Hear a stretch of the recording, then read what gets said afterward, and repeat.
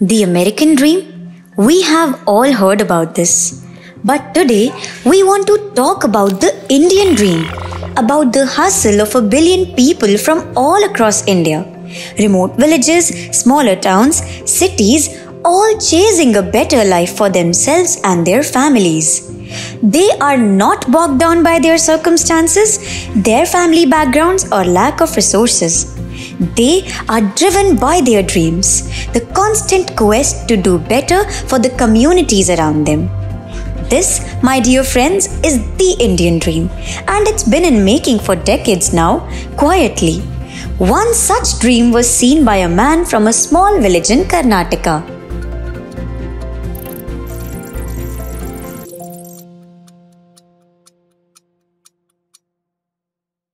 Hi everyone, this is Vijay Gummani. Welcome to the debut episode of Sunday Money Show. Today we have esteemed personality in the world of Indian finance, Mr. Brahmanand Hedge, sir, who is a founder and a chairman of Vistaar Finance with us. Good morning, sir. Actually, thank you. This is the first interview which I am conducting in this Sunday Money Show. This is going to be the interaction between farmer's son to a farmer's son. Sir, our audience would like to understand more from you how you started your life in a small rural place called Sirsi. Then how was your initial days, about your personal background, about your education, being a farmer's son, how you got into entrepreneurship as a journey. These are the things our audience would like to understand from you, sir. Yeah, thank you. I think, Vijay. I was born in a very, very small village. Our village had only just 9 houses. I was born in a joint family. Out of the 8 brothers, I was the youngest among them. And being born in a village, about 60 years back, kind of infrastructure we had, there was no electricity in my villages. It was extremely difficult to get anything to know about outside market. But fortunately for me, my father was forward looking. He was a freedom fighter himself. And he had a lot of focus for education. While some of my elder brothers could not get into education, higher education, because of the condition in which we were born and brought up. But younger generation among us, some of my brothers were able to go out and get graduated. And of course, the exposure being limited, whatever was somebody else did, if there are examples, we took it.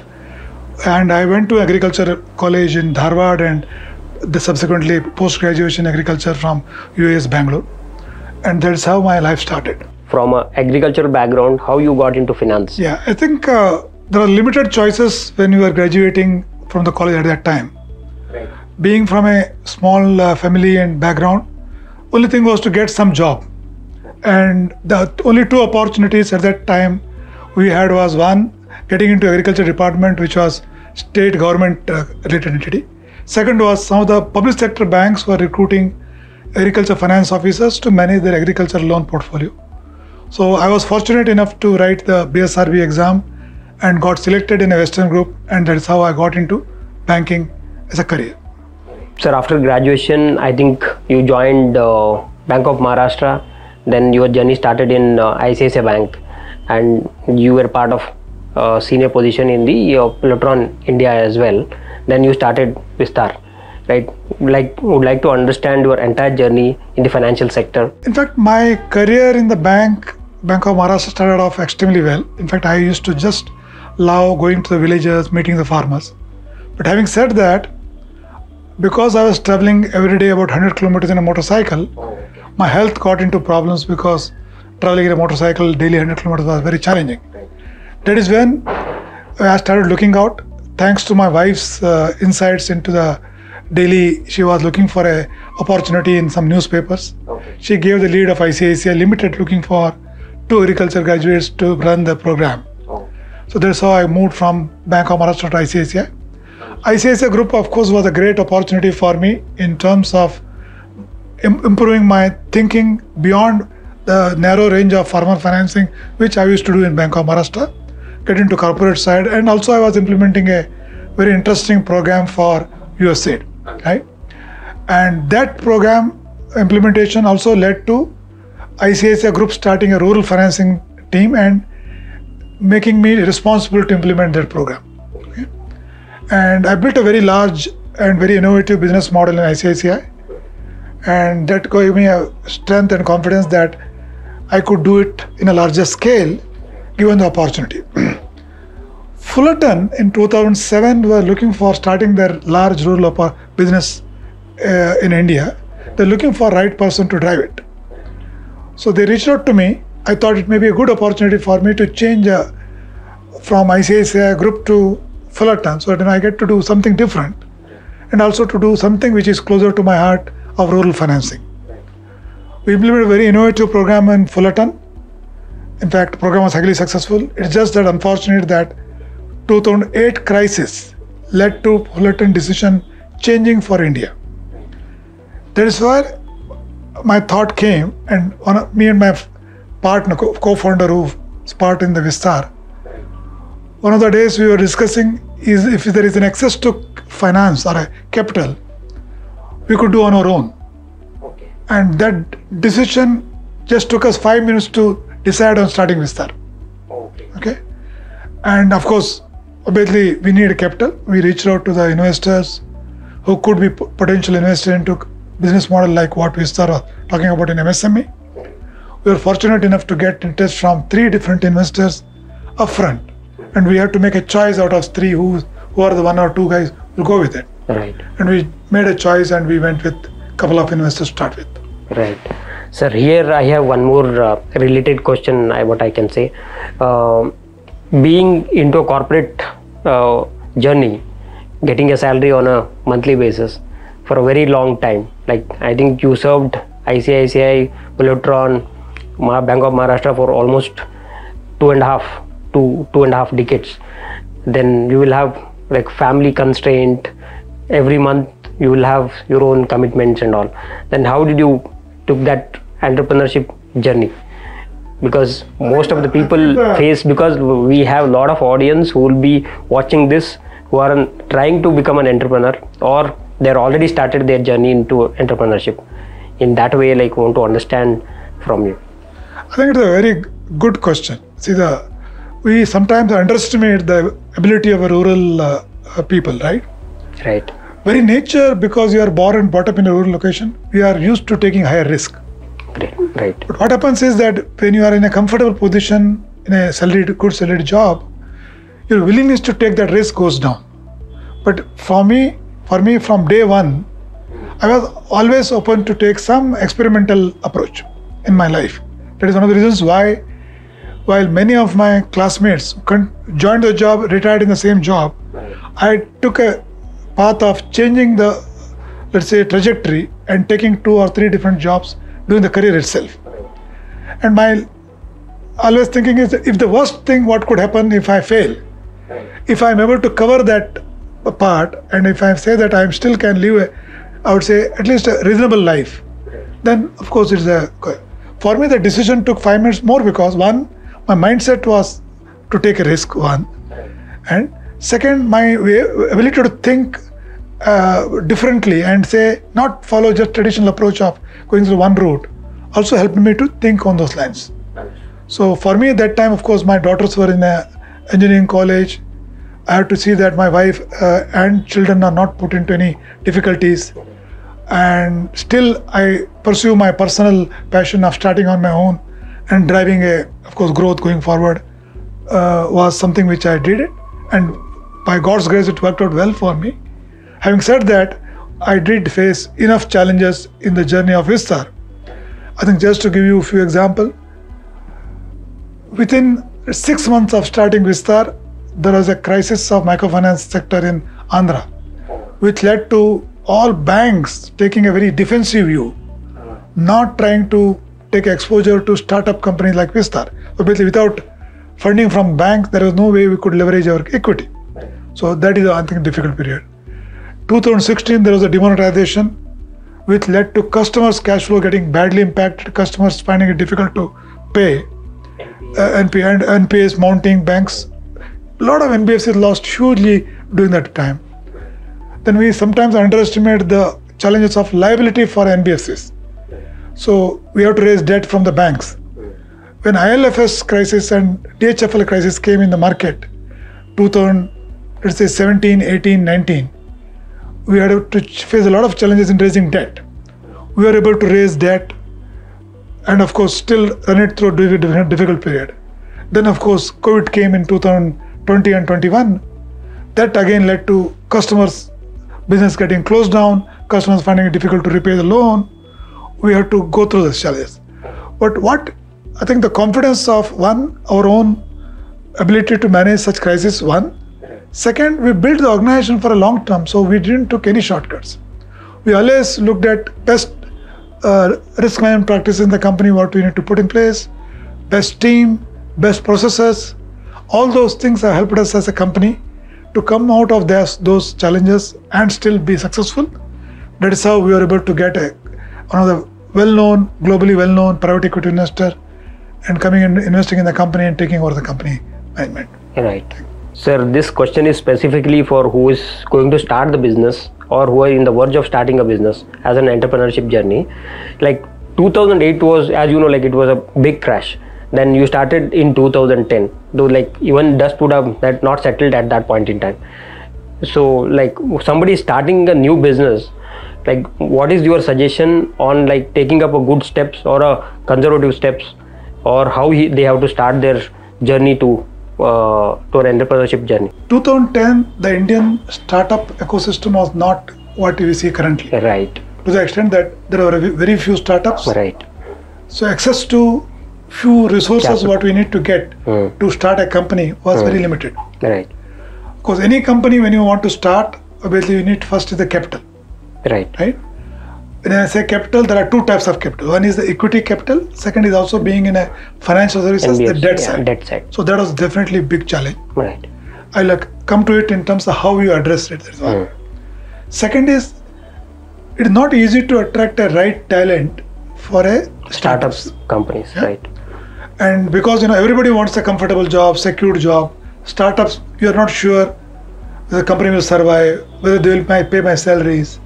Who will come and join you? Because sometimes you may have to take somebody who is left over in the market. Right. That will not help you as a company. And way back in 2010, even it was very, very tough. Now very difficult. Very difficult. Third thing is, of course, we need to really get into right technology platform, without which your ability to scale up becomes a challenge. Oh, okay. And at the same time, acquiring a very high quality technology platform is challenging because ability to invest larger capital becomes an issue, right? Right. So that's the third thing. Fourth, of course, while doing so, you have to ensure that you build an organization for a long term. Means your ability to manage processes and risk management both have to be very good. Okay. I will come to all four in a little more detail. Yeah. Capital, fortunately for us, the equity side, because of the background of the founders, me and my partner, and the track record we built in the earlier market, in the earlier organizations, right, helped us to attract capital because they were interested in founders who have this kind of a capability, so that the chances of success of such venture is very high. Right. So when we reached out to them with a business model, they were really delighted to put in money, of course with some terms and conditions what typically will put in, to the extent that equity capital was relatively easier option for us to raise because of our own background and track record what we built. That is one part. Debt I will come to it later because only when you start the company it comes in. Yeah. Second, people. Fortunately, both me and my partner, we had 25 plus years of experience in the market. We have our own team track record in the earlier organization. The people's trust level in both me and my partner was quite high. Right. Because of which we were able to attract high quality talent, though few of them initially, as a part of Vistaar. Yeah, obviously we have to see that they are compensated appropriately in terms of sweat equity, all those things, which we did it. Right. Because salary, we had a limitation of what we could give. Right. So we are able to attract talent. Third, of course, when it came to technology, we know that our problem was how much we could invest, right? We were knowing which kind of platform will work well for as an NBFC. That understanding was there because we also came from a financial background. Correct. But ability to invest was a limitation. So what we thought is that it is not possible for us to do from day one everything what we want to do. We took the first step of adapting a technology which will at least help us to start off in the initial scale, take it us for 2 or 3 years. Right. We had to keep our investment to a minimum. That's one of three. Understood. Fourth, because again, managing a large business in banking and NBFCs, financial services, we had a very good exposure. Specifically, I came from a banking background. Right. I was able to think of risk, think of processes from day one, and put some of the SOPs in place from day one. Because it's important to build that culture in the company if you have to build a scale in the long run. Right.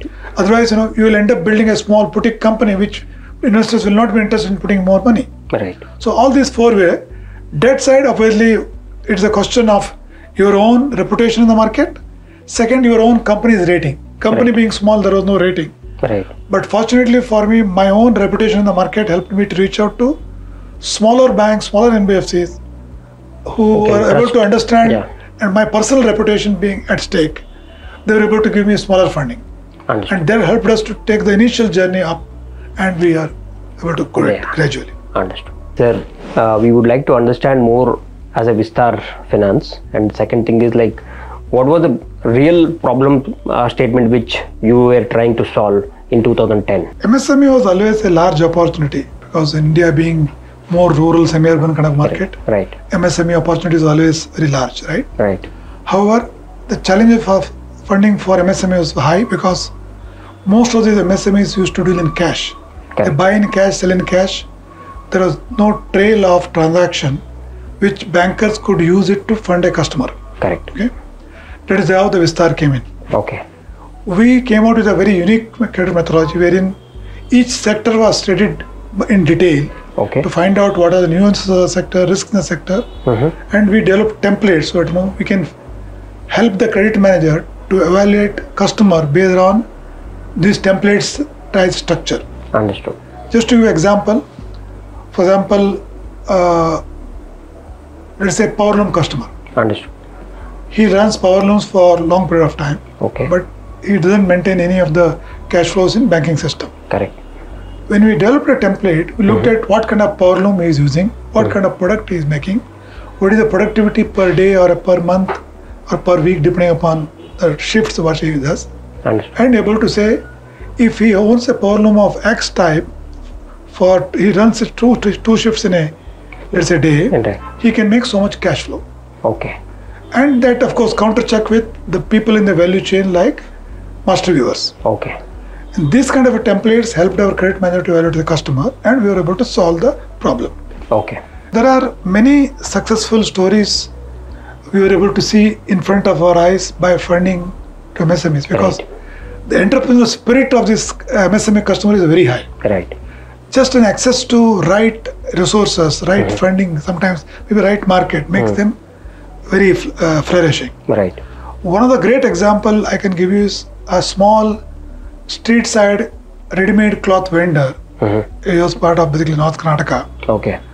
He's been in the business for 10-15 years, but with the limited resources, his ability to expand was limited. Okay. When he came to know the Vistaar is funding, he reached out to us. We could assess his cash flows. We could fund him about 2 lakh rupees. Okay. And taking that money, he went and purchased the ready-made garments from Bombay wholesale market. Okay. And came back to sold in the villages which he was operating between Ganesh festival to the Diwali, a 2 months period. And he was able to sell entire quantity of garments he purchased out of the loan, and able to make about 60-70,000 rupees profit. When I visited the branch, it was gratifying to see that the customer had come to meet me with a bike which he bought out of the profit what he made, and naming the bike as Vistaar. I think there is not more satisfying than this anywhere we could think of being if we're a funder. Because there are many such great examples we could see. I think that is what will make you satisfying by doing a business. If you are able to create this kind of happy customers, it takes you for a long.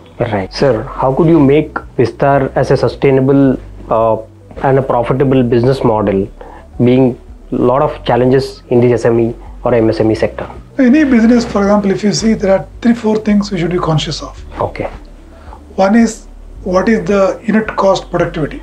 Means if I am investing some amount, what is the productivity I am going to get? Means, because here the biggest cost is people cost. When you have a team in branches which are going to source the loan, we should ensure that they are able to give you minimum productivity so that the business model is profitable. Second is risk management, because any business will definitely have some risk. It's not that every customer home fund will be able to pay you back well. Right. So we have to account for that losses. But having said that, in this, even after accounting these losses, Okay. we have enough margin so that we are able to give a return to the investors. Right. Okay.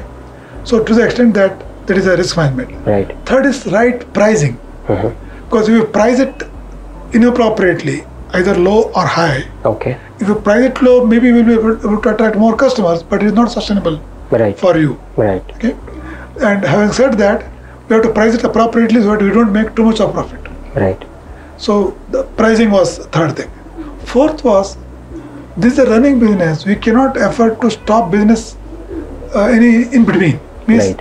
if 1 month, if you don't have resources to fund, Okay. then obviously the You market can't- goes in the market, right. news goes in the market. So Right. this company doesn't have money to fund. Correct. We should avoid that situation. So your liability management means your ability to raise resources in the bank of a light tenure and at right cost is very important. Very, very important. So all these four things have to be managed well, so that we are able to keep the model sustainable Right. and deliver a reasonably sustainable ROA, so that investors are interested to put more money into the company. That is where we are built. Sir, now you are part of many NBFCs or SME, MSME as a mentor. You are doing a lot of other work after exiting from the Vistaar Finance. Then what really do you think in 2010, what was the biggest, what we can say, differentiator between 2010 to 2023? Because capital access is currently relatively better if you look at today. In 2010, it was a different story. I think startup ecosystem in 2010 was at a early stage. Right. There was no culture of investing. Correct. Even the venture capitalists were very choosy.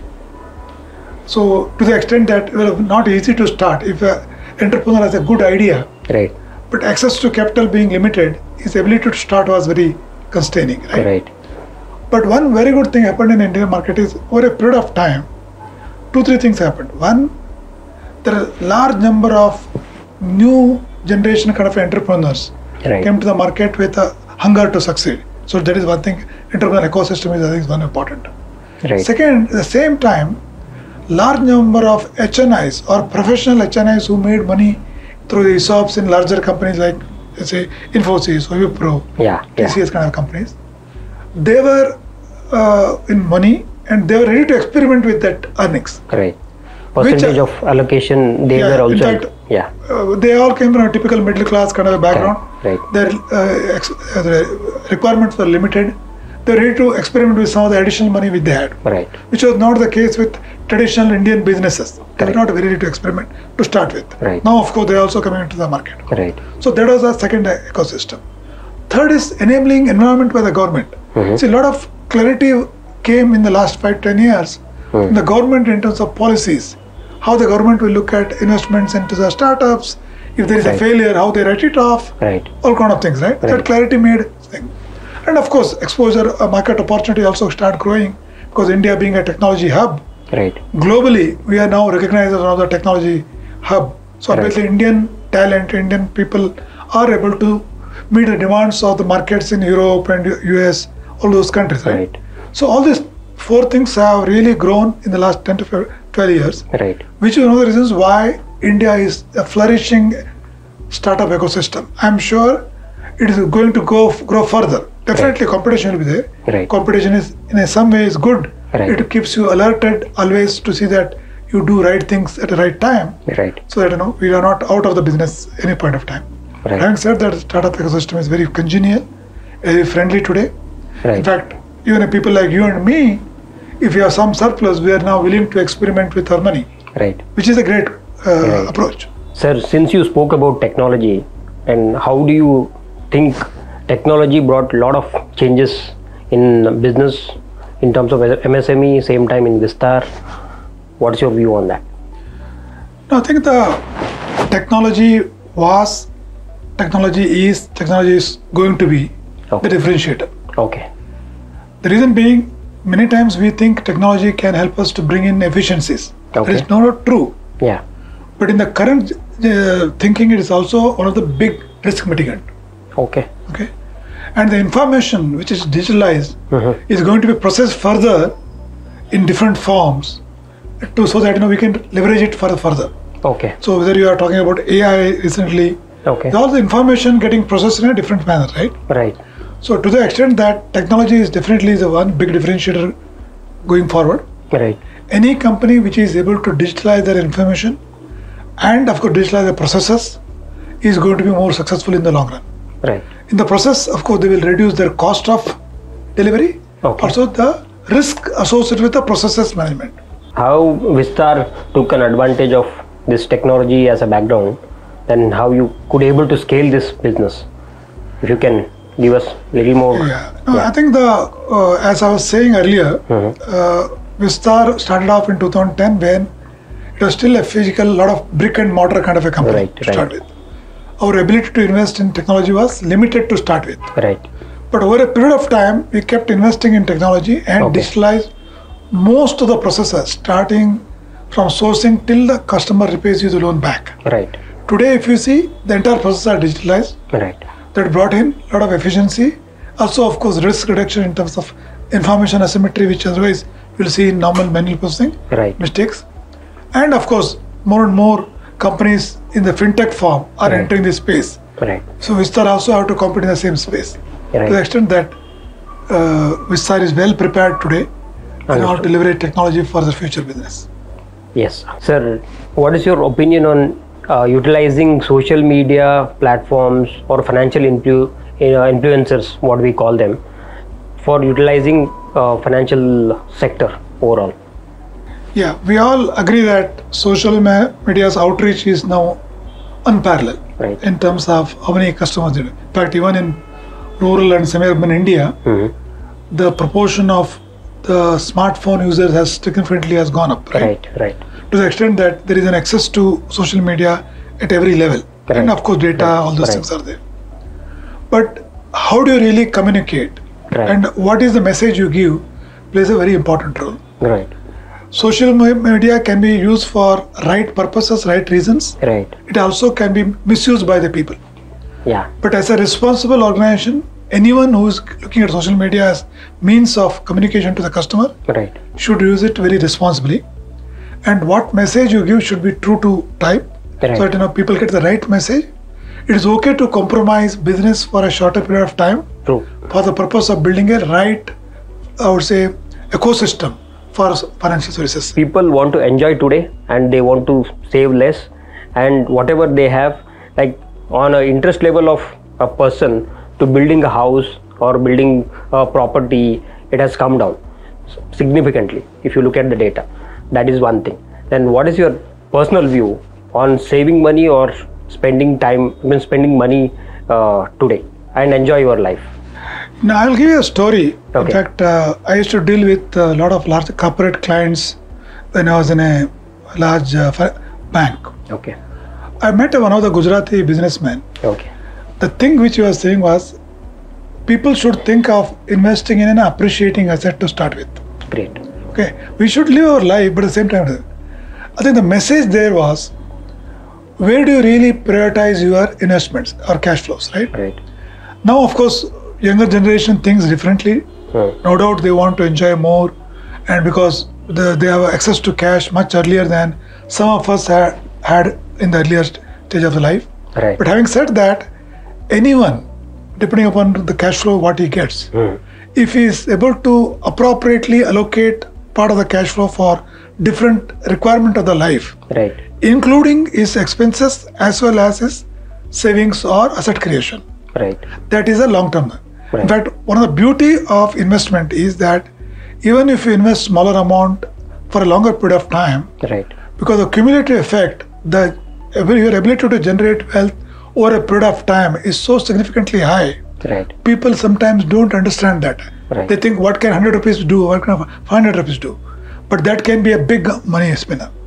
I'm not saying that you should not enjoy, to the extent that part of your cash flow, monthly cash flow, what you get, allocate it for your personal enjoyment. It could be travel, it could be anything else which you like to do it. But in the process, you take care of your future as well as your current. Right. I think that is kind of balance is important. People need to lead a very comfortable and happy life in the long run. Right. Sir, now an interesting question, because as you know, like we are into wealth management, right? What really mean wealth to you? I think the wealth could be different for different people. Right. Yeah.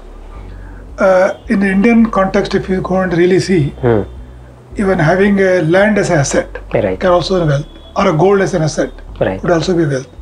Of course, bank FDs, these are all traditional Way of wealth saving. creation or wealth Right. means of savings, right? Right. But nowadays, of course, the share market Right. and the connected products like mutual funds Right. are becoming popular. If globally, if you go and see whether it is Western Europe or in the US, the mutual fund market Right. or the share markets have taken a Right. significant proportion of what people wealth generation is going to Right. contribute. True. So while India traditionally has been more reliant on gold and land as an asset, but gradually it is changing. The Right. proportion of people coming to the market, especially investing in mutual funds or investing in directly shares, is going up very fast. Especially the current generation, educated current generation, is taking that route. Their Right. willingness to take a little bit of extra risk is also coming up. Right. To the extent that for me, wealth is something which will help you to take care of any of your exigencies in the future. Right. Also, create wealth such that your future quality of a life, you're able to significantly enhance it. Right. To the extent that is wealth. But having said that, coming from a banking background, I always feel the traditional way of savings in land or in gold is extremely inefficient as a country. Right. We need to move from that to more well-managed, professionally managed wealth processes like mutual fund investments or PMS. share investment directly, Right. so that we are able to contribute back to the company. Having a debt investment in land is not going to help Right. anyone else. Right. It is not going to create further value. Right. Hence some appreciation. Whereas investing in markets can create further value because money is made available for the people to further grow their businesses. Right. So in this same context, like, do you feel family has to be involved in the what we can say structuring the financial modeling or wealth creation? I mean, estate planning. Do you think family has to be involved in this process of wealth savings or wealth management? Yeah, it depends. When I say family could be father, mother versus children, or sometimes could be brothers, right? Or sometimes husband versus wife, right? Right. Right. Depending upon the customer who is going to save or invest money, Right. we need to see is there a requirement to involve the family. Right. But having said that, Right. traditionally Indian households are used to joint decision making process. Right. Means if there is a money to be saved, even if a husband is earning it, he normally would like his wife's consent to be taken before he invests. Right. Similarly, if the children start earning and they want to save, Right. they would definitely like the maturity of the father Right. and his advice Right. in his investment decision Right. to be part of it. Right. So I think if you go with that, it depends on what family we are talking about. Right. But having said that, there are some families where people are educated enough, learned enough to take a decision sometimes on their own. Right. We may not need family involvement in such cases, but I would say majority of the cases, consent of the family getting involved in the whole decision making process is right, especially if you are talking about rural and semi markets. Sir, this is basically a personal question. You have sold a multi-million-dollar business, right? Then you will be you have been approached by many wealth managers. Over a period of time, you have created a wealth for personal thing. Then how would you differentiate between the wealth managers? This I would like to understand. Definitely, each one cannot be expert in all the areas, right? Right. So maybe I might have managed my own business, but managing a wealth is little different. Correct. Right? Correct. There, the one is the trust, second is the track record comes in. Right. If we have a wealth manager who's trustworthy, where I can rely on him, that is one first thing. Right. Second, also, what is the track record of the wealth manager in terms of managing wealth for somebody else in the market, and Right. what is the reputation? Right. If I am able to combine these two, then of course I will go with that kind of person. Right.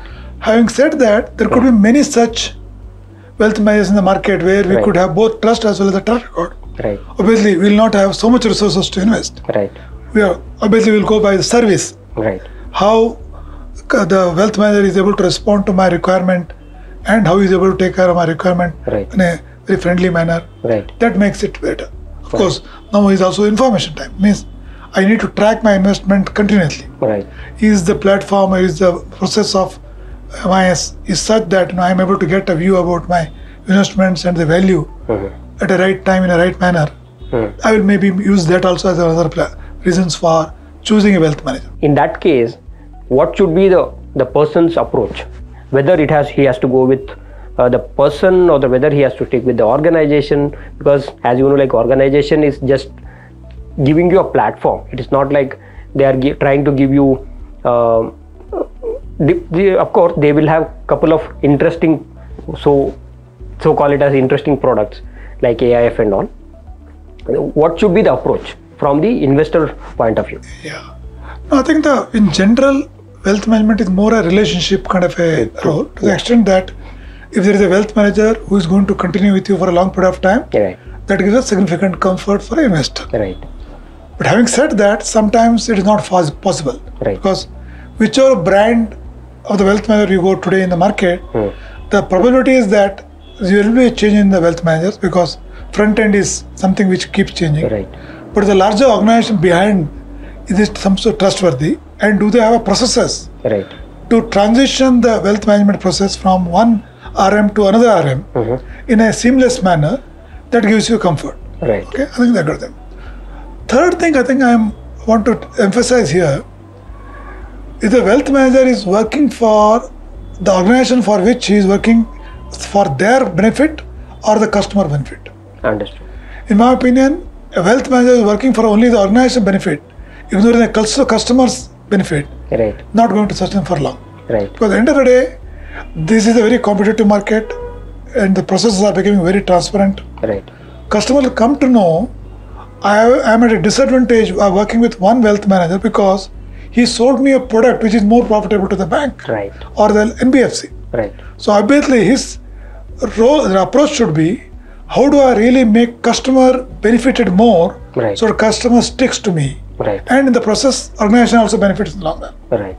You should look at that kind of approach. So I had a bad experience my own where certain wealth managers tried to sell something which is more beneficial to the organization, which led to my loss. Right. Obviously, I will not go back to that wealth manager in a lifetime. Means the organization lost that customer for a lifetime. Right. So I would urge that wealth manager's role should be to balance. No doubt he is working for organization. Correct. Organization interest is taken care of it. At the same time, customer benefits. Right. Then it works for long. Right.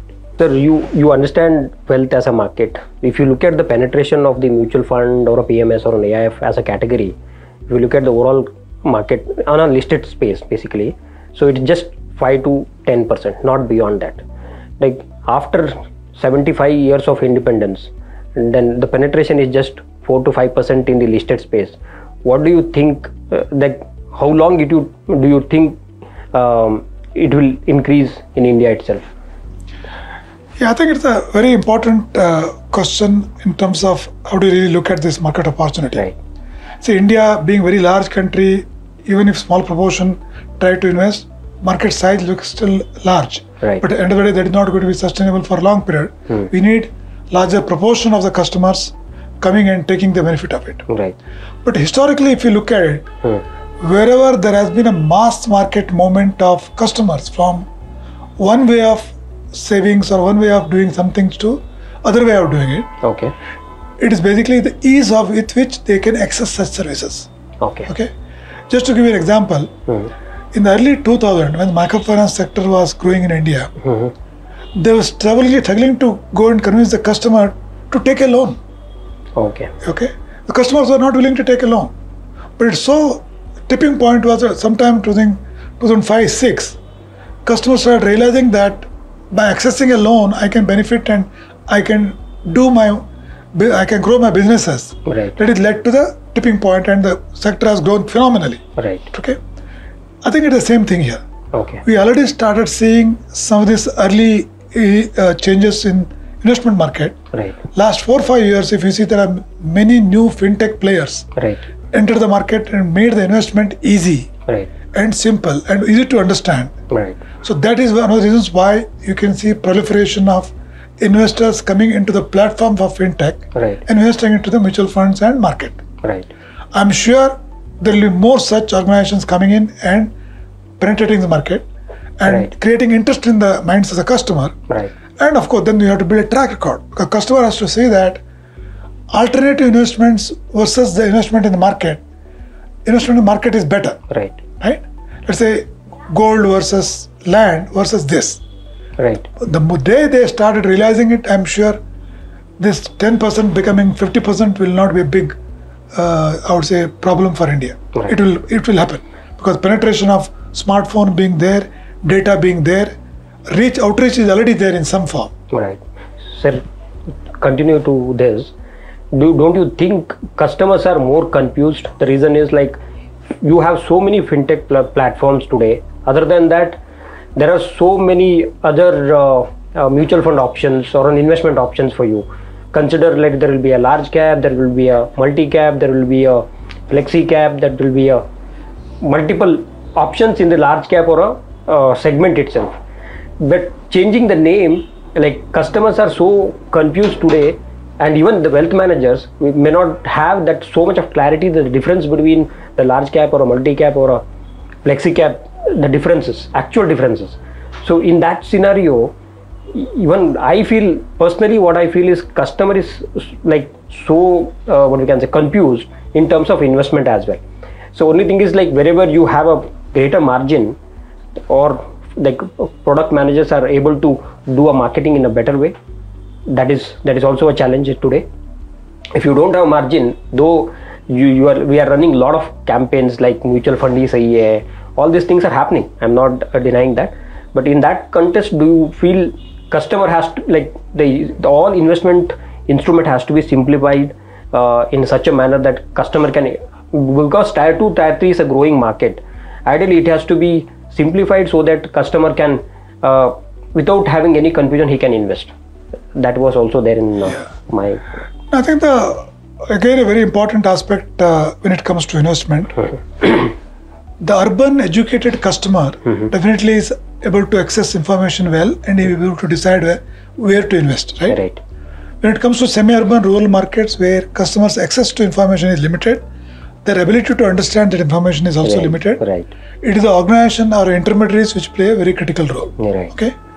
As I was saying, any organization which takes a customer first kind of an approach is likely to succeed in the long run. Right. Because customers in some form will get to know that this organization, one, is exploiting me and trying to make money out of me. Right. Such organizations will be out of the business in a few years down the line. Right. Organizations which say, okay, my first approach is to the customer benefits. Right. So he builds stronger relationship with me and remains with me for a long period of time. That is where the organization is. Right. So it's the organization's responsibility to filter the information, Right. depending upon the customer whom they are dealing with. Feed him with the information that where is the opportunity for him to invest, what kind of investments could meet his requirement, and that will go a long way. Right. And while doing so, leveraging the technology and able to package the process in such a manner Right. that the customer is able to access it easily. Right. Because you can't have an individual relationship manager managing this kind of a customer, because cost to serve becomes very high. Right. But the technology should deliver that. Right. But the person behind it should be able to conceptualize and put in a framework so that he is able to access it. Understood. So I will leave it there. Sure. Sir, what is your view on index fund? Currently, the penetration of India on the index side is hardly, you can say 13.5%. If you look at the growth of index fund in India, it's been significant. Like initially it was only 75,000 crore was a market cap in 2016 or so. Today it is 8.5 lakh crores. Being such a large AMC house like SBI is already covered almost like 3 lakh crores in the index fund itself. So how would you rate index fund as such a confusing market? If you look at US market today, it is at 54%. Yeah, while I'm not really an expert in mutual fund industry per se, but as an investor, if I have to look at it, I look at it a little differently. Okay. Out of total mutual fund investments, funds which are being in the operating in the market, between large cap, multi cap, small cap, mid cap, all kind of thing. My understanding is about 80-85% of such funds underperform compared to index fund. Correct. Which is an indication that index funds are definitely a better option and sustainable option for an investor to look at it. Yeah, there could be few specific funds which could be linked to small cap or mid cap performing higher, better than index fund over a period of time. But if 85% of them are underperforming, for a layman and as an investor, it makes sense for us to look at index fund as an investment, so that you are going to be in the top 15-18% of the investment horizon. That is what I will look at. Sir, this is going to be the last question of the day. Sir, if you have to take one cherished point in last 40 years of your career, personal side or a professional side, which movement you would like to take? Yeah, no, I think in 40 years, there are many such moments which I could think of. It is not easy for me to choose one of them. There are moments like moving from bank to ICICI. Definitely was a very cherished moment. Within ICICI, of course, there are multiple things I changed over in terms of role. But having said that, the decision to take an entrepreneurial route in 2010 definitely was something different, more because I was working in a large company in a comfortable role. After working for 25 years, around at the age of 50, senior taking position. a risk and moving into a startup, start on my own, was definitely one challenging on one side. But the satisfaction which I got by moving into start Vistaar, and of course running it for 13 years and coming out successfully, I think this is unparalleled. I would say that if anyone, God has been kind enough to give me that kind of an opportunity, go through such journey and come out successfully, and thanks God. Thank God. Very nice. Thank you so much for your time, sir. Thank you very much. Appreciate So your time. Pleasure meeting. Thank you.